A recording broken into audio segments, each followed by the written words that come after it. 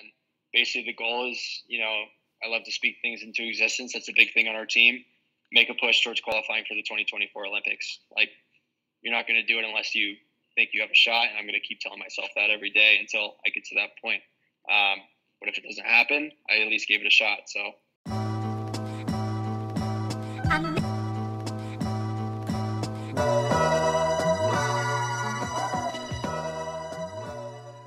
What would you say drives you every day? Because obviously running isn't a glamorous sport. Like, it's like no one in their right mind is going to say, okay, I'm just going to go run 8 miles because that sounds fun. So, like, what kind of drives you every day? Yeah, I mean, I think it's just, I've almost gotten like a rhythm now where this is just part of my daily life, and it's something that I just truly enjoy doing. If I'm ever on like our breaks after the season, if I'm not running, I'm almost like craving to run, So just running every day has just become such a natural habit for me to do on a day-to-day basis. And I guess like the driving motivation behind training and going for it is just, I really just want to see where I can take myself and see how far I can get in the sport. It's something that I really liked doing early on in middle school and high school. Just, let's see how hard you can run on any given day. So what would you say your favorite quote is? Favorite quote? Sheesh. That's kind of a tough one. I do have a couple that like I've just stored away that like resonate with me. I don't know. I'm not really like a big like drawing inspiration from quotes kind of person, but I actually do have a saying that's tattooed on my chest, or on my ribs. It's kind of like a mantra that I've been kind of having for all of my sports career. It's just siempre adelante, which means always forward in Spanish, and then I have the Basque translation right under it, and it's basically just it comes from Father Joey Berriatua, who for anybody outside of California wouldn't know, he's the guy that founded all the big missions or the big churches in California. And that was kind of his motto of just like, you're always going forward no matter what. Like, even if you're failing, you're continuing to move forward in the direction that you want to go. And for me, like, ever since I joined the post-collegiate ranks, run on a professional circuit, I've failed 99% of the time. I've won one race out of Heat 2 in an indoor meet, so like I've always, on paper, I've always failed, but I've always found a reason to keep pushing and keep moving forward in order to find that success that I've been striving for. Joey, I'm so proud of you, man.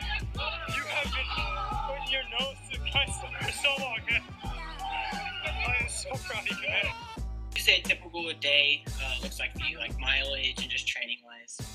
Yeah, I mean, the summer's been interesting just because I've been racing so much, so the mileage has definitely been down, and the day-to-day has been tough, and obviously we've gone through a coaching transition, so things are switched up a little bit. But I would say, let's say, for example, these past 2 weeks I've been averaging, let's say, like 70s, 65, 70s recently. And it kind of depends on the day as to what I'm doing from a running perspective. But basically, I'm up, around like 7 o'clock. I drink a coffee. I eat a very light breakfast. And then, I'm depending on whether we have practice or not, I'm rolling out and getting my butt out the door to go run. I'll do a workout on the track, or I'll, do an easy run. Today was just an easy run by myself. So I just ran up close to the flat irons and ran back down and into my strides. And, after that, it's kind of up in the air. Monday, Tuesday, Fridays, we have weights. So I'm usually just getting ready to go to weights, whether that's, I'm eating lunch, I'm taking a nap, reading, killing a couple hours, and then, I'll go to weights, or I'll do my double right after, and then pretty much just coming home and eating dinner, and then just getting ready for the next day, whether that's hopping in the Normatec or an ice bath, or, rolling out a bit before I go to bed. And obviously, like, I live with 4 other guys. I live with Cam, Jeff, Goose, and Kevin, our video intern, and so we usually like to sync up dinner and stuff like that, and we have a pretty nice backyard here, so we usually just chill out here at night, especially when the summer weather's really nice, and it's like 70 degrees at 8 o'clock, so it's a pretty sometimes it can get pretty boring, but I keep myself busy. I've been reading a little bit, and I have a big passion for drawing, and so I've been drawing a lot of footwear and sneakers and shoes recently. So that takes up a lot of my time outside of the actual running. What advice would you give your younger self? Just keep going. Like, what you're doing is worth doing, and like, it's going to be difficult, it's going to be hard, but just continue to have fun. I don't really regret anything I've done or second guess anything I've done.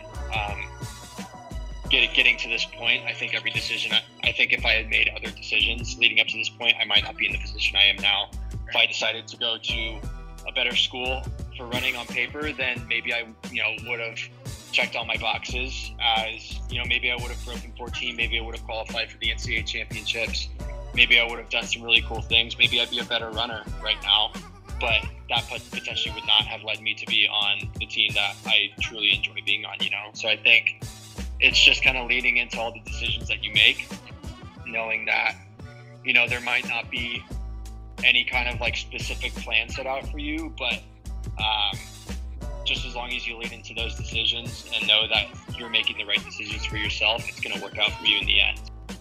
Yeah, so you mentioned that you're running in the Guardian Mile. What are your kind of thoughts and goals for that race? The goal for every race is to win. I go into every single race giving myself a chance to win.